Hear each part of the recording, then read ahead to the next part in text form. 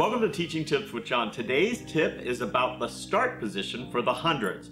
Now the hundreds is a great position to strengthen your abs, no matter if you do the traditional variation or some of the variations that I like to do. But getting into that initial start position is really one of the most important aspects of the entire exercise. So Patty's helping me out today to show you what I feel is the best position to be in at the start of the 100. So take a deep breath in, Patty, and then as you exhale, come up into the flex position with your upper body.